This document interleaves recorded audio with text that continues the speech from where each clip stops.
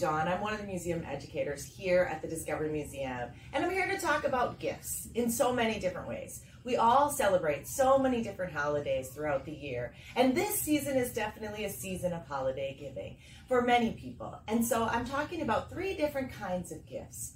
First, the gifts that you give to others.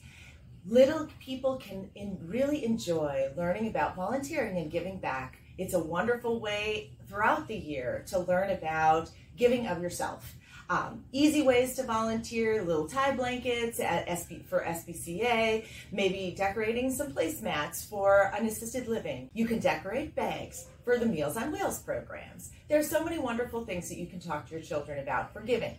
A second way is have your children help make gifts. I brought this in. This is a gift that we made back in 2001.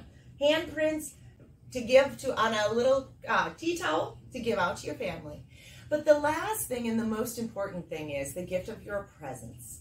That's such a huge thing at this time of year, and it's easy to get busy. It's easy to spend a lot of time on your phone. Spend some time to downshift and truly be present with your kids. Hear what they're having to say, talk to them about their thoughts and their feelings, and help guide them through this season as you make traditions for your families and through all the seasons to come. It's such an important piece.